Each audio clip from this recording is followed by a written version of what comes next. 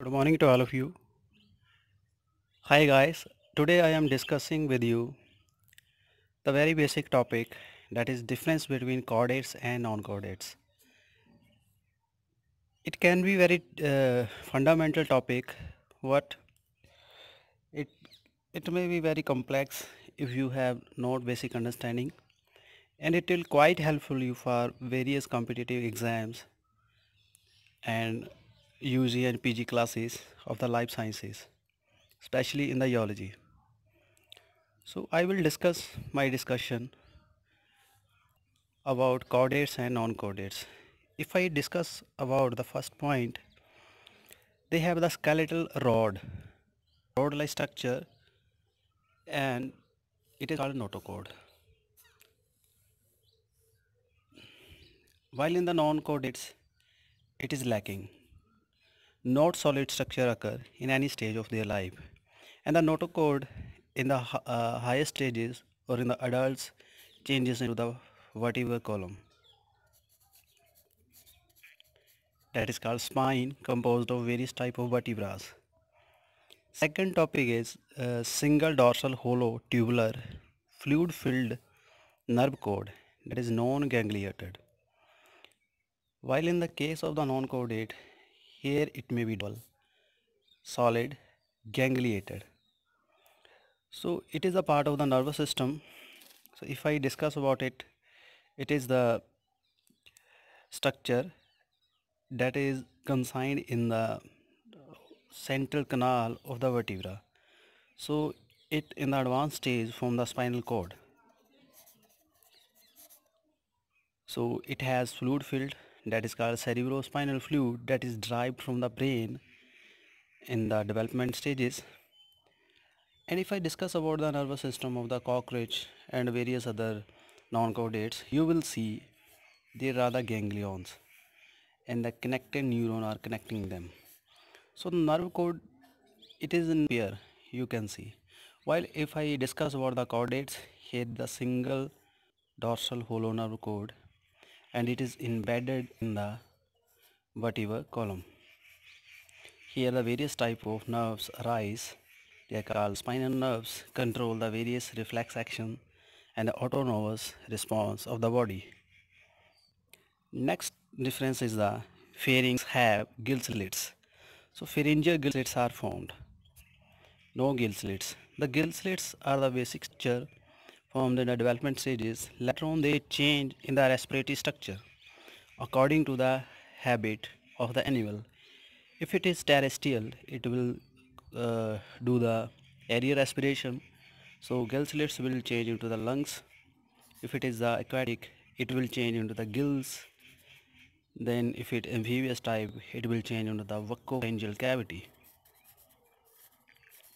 as in the frog and the reptiles.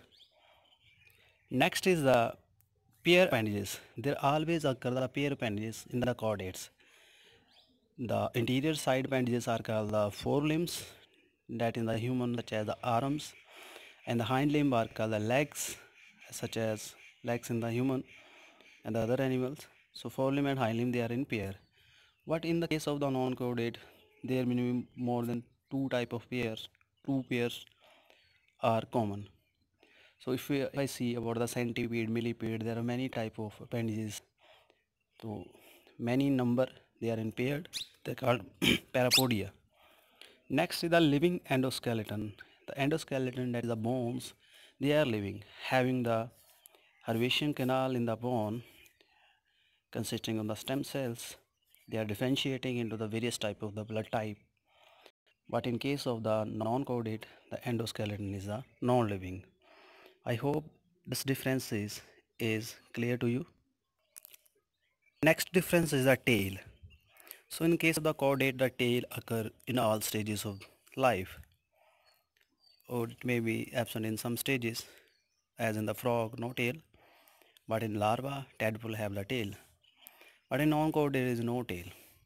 So the tail, as in the fishes, birds, reptiles, it has advantage of the directional character, as it increases the speed of the animal. Next is the complete digestive tract. It will always occur in the chordate. Complete mean from the mouth to anus. Ingestion of food and digestion completed by from the mouth, esophagus, stomach, small intestine, large intestine. Then the fecal matter is drained out by the anus. While in the case of the non-kid, it will be complete or incomplete. Such you have seen in the hydra, incomplete. In the cockroach, it is complete type. Closed circulatory system. Always the blood flow in the chordate in the vessels, not flow in the coelom. In the non-chordate, it may be closed, open or lacking. Lacking such as hydra, cylindrates, no blood is there. Ascaris, no heart is there. But in the cockroach there is heart, but there is the open circulatory system. Always there is ventral heart, as the nervous system is in the dorsal side of the chordate, and the visceral organ will no doubt will be in the ventral side. While in the case of non-chordates, the nervous system is in the dorsal side and the visceral organ will be in the ventral side. So the the nervous system in the ventral side and the visceral organ will be in the dorsal side. So the heart in them is in the dorsal side. Blood flow backward in the dorsal vessel and forward in the ventral vessel. What is opposite in the non-chordate? Forward flow is done by the dorsal vessel, backward flow is done by the ventral vessel.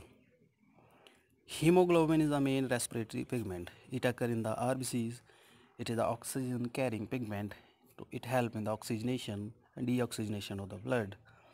While in the case of non-chordates, there is no hemoglobin. It may be hemocyanin and is dissolved in the plasma, as no RBCs are found in the non-chordates. I hope this is also clear to you. Next is the hepatic portal system. It is well defined in the case of the chordates but lacking in the non-chordates. What is the hepatic portal system? You very well know the food is digested in the gut, absorbed in the small intestine, and the liver stored it the here. So the if I assume that the whole the blood will circulated through the heart, so there may take some time to reach the food in the lower areas. So here is a helpful consideration or adaptation in the chordates to compensate the time lag of circulation by the heart. So the absorbed food directly enter into the lower areas, such as from the uh, liver to our kidneys, adrenal gland to our thighs by the hepatic portal system. But there is no type of such system in the non-chordates. Body is always segmented. Segmentation occur in the chordates. Very well you know in our body there is totally segmentation. Interior side is head, then there is neck, then is the thorax, abdomen, thighs and lower limbs. Also our vertebrae are segmented. Vertebral column is also segmented. While in the case of non-chordate it may be segmented or non-segmented. And you can see segmented are the annelids, that is metamerism occur. Non-segmentation occur in the ascaris, cylindrates, mollusca. So here the non-segmentation occur. What in case of chordate, always the segmentation would be there. Next is the cleavage. The cleavage is indeterminate type. So it is mostly determinate type in the chordates. What is the indeterminate cleavage? That is from the very beginning when the zygote divide. So in the early stages, the fate is not determined in the cell. So if we pinch off the cell, segregate the cell from the 2 cell or 4 cell stage, they can be differentiated into the different embryo. What in the non-chordate, the fate is surely determined from very early stages. So segregated single cell cannot form the whole non-chordate animal. And the last is all the chordates use a phosphocreatinine in the energy source for the muscle contraction. By in the non-chordate there is the phosphoarginine for the energy source. I hope it is helpful to you. In the last there is some type of diagrammatic presentation for the development of the chordate structures. Firstly here there is a formation of notochord and Nerve cord. So in the gastrulation phase, the ectoderm has a ridge that is destined to form the nerve cord. So that is called neural plate. Later on development, it invaginate and it form neural crest. Later on, it is folded. It is called neural fold.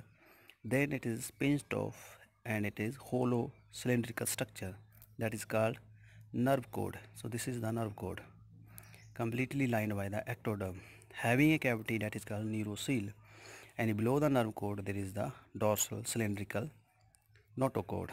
I hope it is clear to you. Next is the differentiation of the nerve cord into the various type of nervous systems.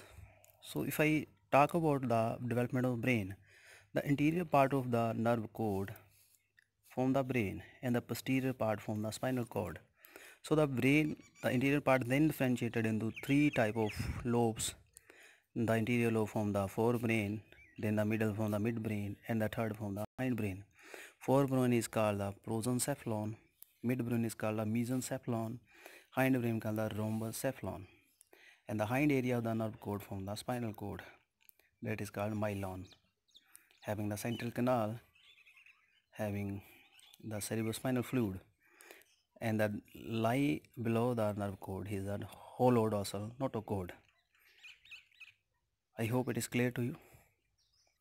In the last, there is very basic and contrasting feature for the differentiation of the non-chordate and chordates. If I discuss about the gastrula, in the early gastrula there is a lip-like structure formed that is a blastopore. Later on it is invaginated. The blastopore, if it changes into anus, then it will be deuterostomus. If it will change into the mouth, it will be protostomus. So the deuterostomus are the chordates and the protostomus are the non-chordates. So this embryological difference can helpful to you differentiate between the chordates and non-chordates. I hope this discussion would be helpful for you to understanding the contrasting feature between the chordates and non-chordates. If you have any query related to my discussion, you can comment in comment box. If you like my video, subscribe my channel and share this among the science loving students. Thank you very much and have a wonderful day.